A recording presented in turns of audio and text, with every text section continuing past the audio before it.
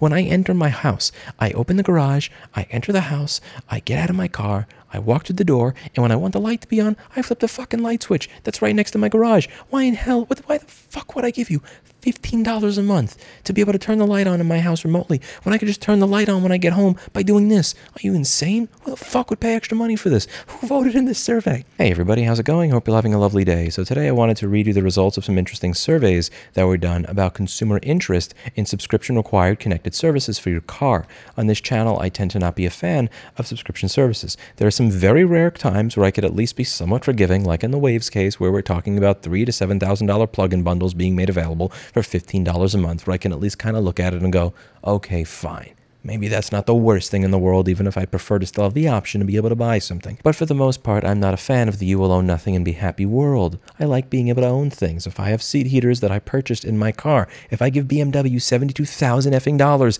and my car came with a seat heater, you bet your ass I am ripping that shit open to put my own switch in there if you think you can charge me monthly for what I already paid for. So this is an interesting little survey. One thing to keep in mind is that several of these things actually cost more money per month. So this is $10 extra a month, $2 monthly. This is a $400 feature, but all of these different features that I'm reading are on top of a $15 monthly in-vehicle charge. So you're going to give Chevy or Ford or Toyota or Tesla $15 a month, and then on top of it, you may have to pay extra for this stuff. So internet connection enables connected features and includes Wi-Fi hotspot. 30% said fine, okay, fine.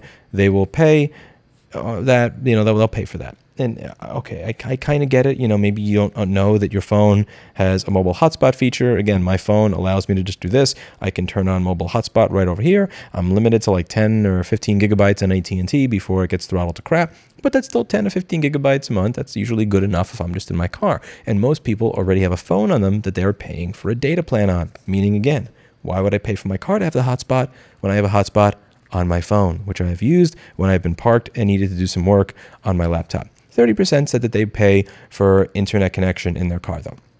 23% said that they would pay to remotely control certain features in their car or functions from their phone. So that's $10 a month. Now, that $10 a month is on top of the $15 a month you're paying for your car already. So again, you're paying $15 a month to have your car online. And on top of that $15 a month, once your car is online, if you want to be able to control the air conditioner from your car using the software that you already bought when you bought the fucking car, you're now going to have to pay them an additional $10 per month to do so. So if you want to be able to say, okay, turn on the air conditioner so that before you come down the elevator of your building and walk over to your car, which is sitting in a parking lot in Texas, 109-degree summer heat, you have the AC on. That's understandable.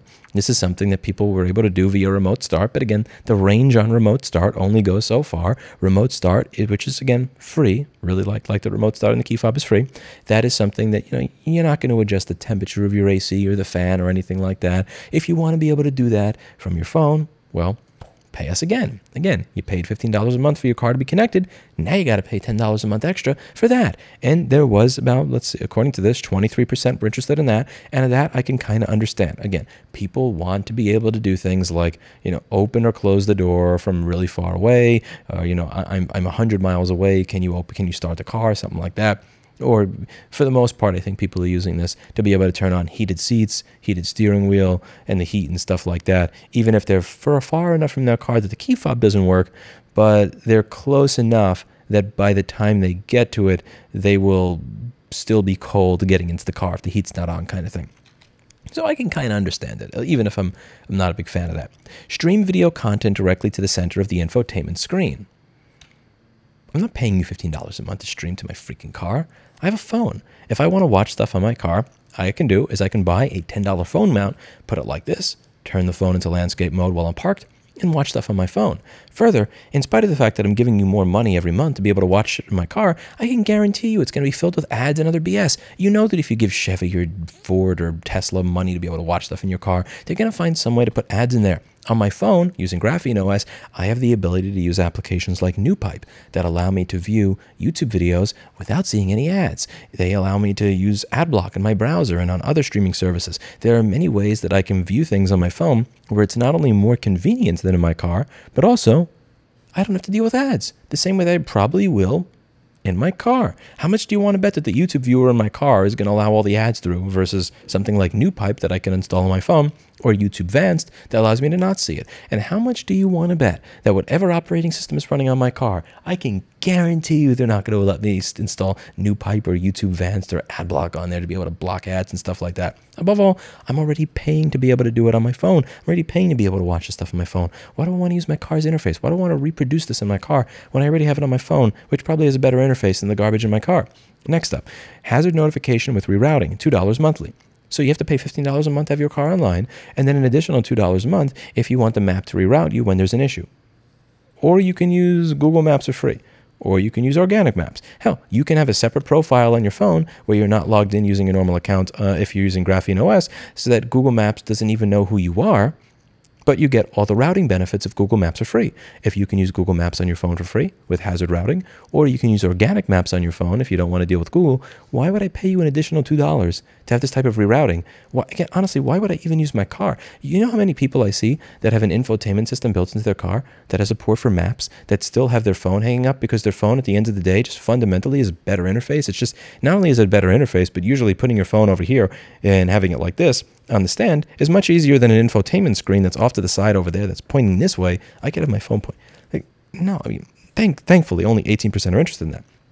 Browse the internet directly on the center infotainment screen. And again, why would I want to do that? I can use Brave Browser over here on my laptop or my desktop. I can use that on my phone. There are so many ways that you can use different types of ways to block ads on your phone so that you are not seeing ads when you're visiting websites.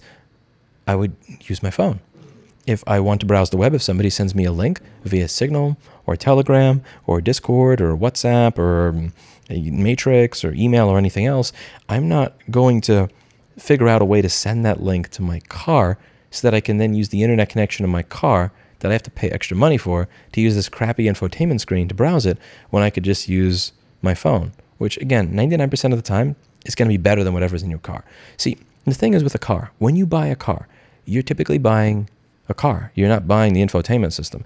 The deciding factor in purchasing a car is going to be things like gas mileage, speed, comfort, how it rates in a crash, durability, repairability, comfort. It's not going to be the infotainment screen. I've never heard somebody say, man, I could get this used car for $6,000. It has amazing gas mileage. It's really durable. It's very comfortable inside. It handles like a dream, but the infotainment screen just doesn't look the way I like, so I can't buy it. That's not the way people buy cars.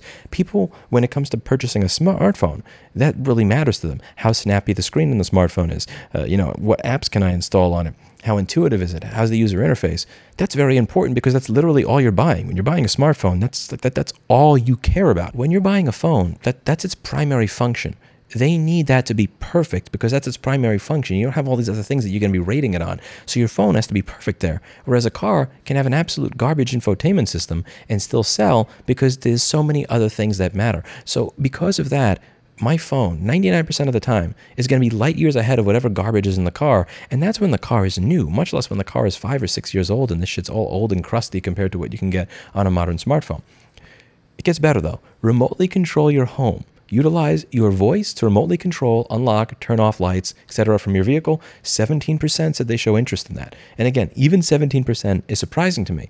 It's very low, but it's 17% more than what it should be, which in my opinion is zero. There's no way in hell I'm paying you a monthly fucking fee to be able to turn on or off lights in my home. When I enter my house, I open the garage, I enter the house, I get out of my car, I walk to the door, and when I want the light to be on, I flip the fucking light switch that's right next to my garage. Why in hell, why the fuck would I give you $15 a month to be able to turn the light on in my house remotely when I could just turn the light on when I get home by doing this? Are you insane? Who the fuck would pay extra money for this? Who voted in this survey? Okay, play video games directly on the center infotainment screen. 14% said they would pay extra money to be able to play games in their car. I bought Street Fighter Alpha 3 when I was like 13 years old. That shit cost me $40. If I want to take that $40 game that I paid for like damn near 20 years ago, I can still play that game today without paying a monthly fee. Why would I pay you a monthly fee to play a goddamn video game? Are you insane? I could buy a game on my phone for $4, and if I want to play that game, I can play it on my phone without paying you a monthly fee to play it in the fucking car. How many people that are watching this video have a phone? Even if you have a $50 smartphone, a $50 phone is 99% of the time still going to be more capable of playing a game than your car, because many people tend to buy cars that are a few years old to save money. So a 2020 phone that costs $50 is probably going to be better at playing a game than a 2016 car that costs $40,000. It's probably going to have a better processor on it. Why would you pay extra for that? Sharing of driving behavior with insurance company to lower premiums. Okay, so you're going to pay $15 a month for your car to connect to the internet so that you can lower your insurance. So, and by the way, have you ever seen what you get when you put that beacon in your car? They lower your insurance by like $3 to $8. It's a joke. It's negligible. Not only is your insurance company spying on your driving, but you're paying more money for it, all so that you could just lower your premium. So pay $15 a month to save $8. Now, 13% said yes to that. And again, while that number is low, I'm pretty sure that the number is low, 13%. That's still 13% more than it should be, in my opinion. Partake in video conferencing using the center infotainment screen. 13% said yes to this. Your phone already does this. You don't need to use your center screen for video conferencing. This is insane. Again, if I put my phone on a $10 stand, I can move it to the side so it's actually facing me.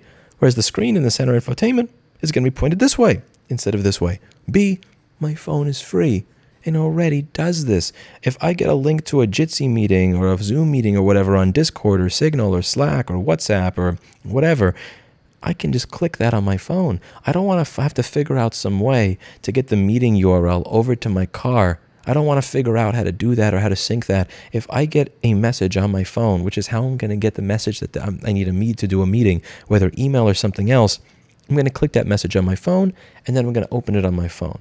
That's the way this works. 99% of the population, even if their car was capable of dealing with email, nobody's going to do this. Like, nobody. Nobody is going to decide, I'm going to type my email username, password, and server, and my Signal info, and my Telegram, and WhatsApp, and Discord, and Slack, all into my car computer, so that when I receive a message with an invitation to a video conference, I'm going to click that message on my car interface. Like nobody's doing this. They're doing this on their phone. Now, there are things like Android Auto where you can take whatever's going on in your phone and have it in your car. But again, that's separate from this.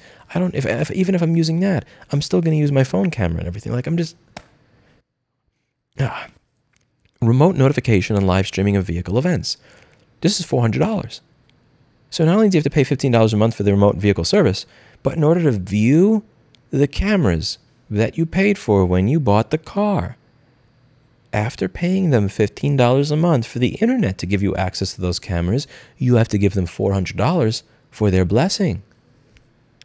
11% said yes to that.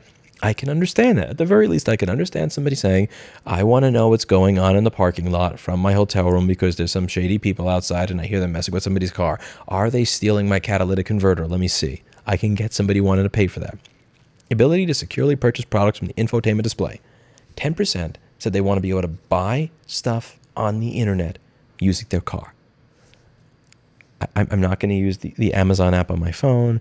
I'm not going to use e-commerce. I'm not going to use Firefox or Brave or Chrome on my phone to navigate to a website and then log in using the password manager and then pay using the saved credentials. I'm going to enter the credentials for all these shopping apps into my car. And then I'm going to enter my credit card number on file. Again, instead of using all the stuff that may already be saved in my phone, I'm going to enter this into my car.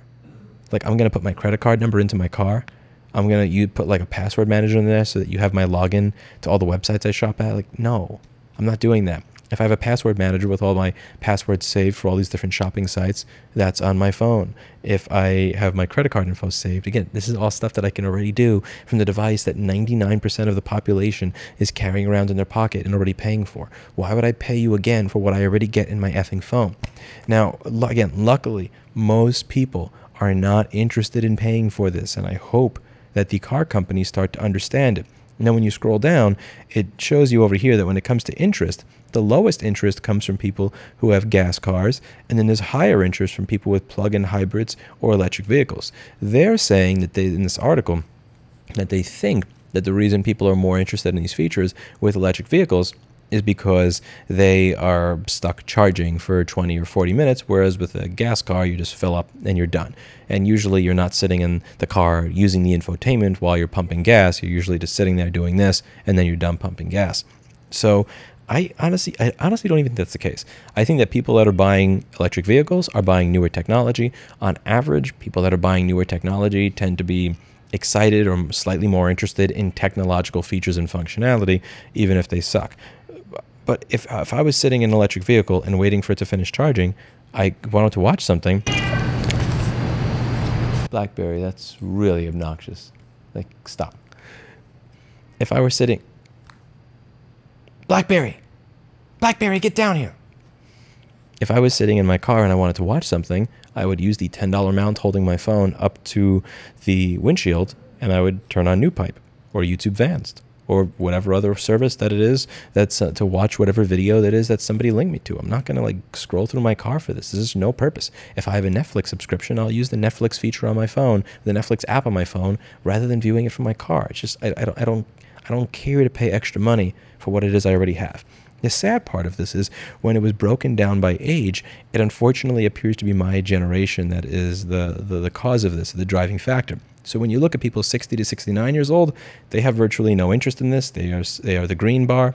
50 to 59, slightly more interest. 40 to 49, more interest. 30 to 39, the most interest. And then here's the interesting part. Under 30 years old actually has less interest. So people under 30 years old are less interested in these features than people from 30 to 39. So it unfortunately seems to be my generation that's driving this whole everything as a subscription garbage, which is, you know, not a point of pride for me at this point in time. Now, one of the things that I appreciated is some of the comments on this on TechDirt is from people saying, make anything subscription-based, I'm not going to buy it. Then I will cut into the wiring harness and bypass your off switch with one of my own, which, again, is, in my opinion, comment of the day. That's pretty much what I would do if somebody said that my car's heated seats are only going to work if I give them a certain amount of money a month. I am going to cut into the car on BlackBerry. Cut the shit, girl. If you want attention, you come down here. You come down here if you want attention. You don't stand outside of other people's rooms and scream all night. That's not very nice. She's sitting in front of other people's rooms and just squealing at the top of her lungs. It's just so stubborn. Next comment. This points out the safety risk of subscriptions too. You add in stuff like this and people are going to either yank it out or modify the software to enable features. Some might be competent to do it correctly, but all the arguing for authorized service equals safety falls kind of flat when you're actively pushing things that encourage unauthorized service. And very true. If you're going to make it so that when I buy my car, I'm buying heated seats, I'm buying all this functionality, but it doesn't work until I pay you, well, you're encouraging me to now open my car up and fuck with it to get what it is I already paid for, which means more people are going to be screwing with their car. And one of the primary arguments against right to repair is that people will hurt themselves. And stop encouraging them to hack their shit to get what they already paid for. I am personally happy that the results of this survey demonstrate that a majority of people have no interest in paying more money per month for subscription features for their car. I'm very curious where you fall on this. Do you think that these are features that are actually worthwhile? Or do you think that just about everything listed here is stuff that you just don't want in your car? I have a feeling, based on the comments that I read and based on the audience that I have cultivated here, that on average, the people in my audience are the types that probably believe the less computers in my car, the better. And at this point in time, looking at the way things are going, I honestly can't blame them. Let me know what you think in the comments down below. That's it for today. And as always, I hope you learned something. I'll see you in the next video. Bye now.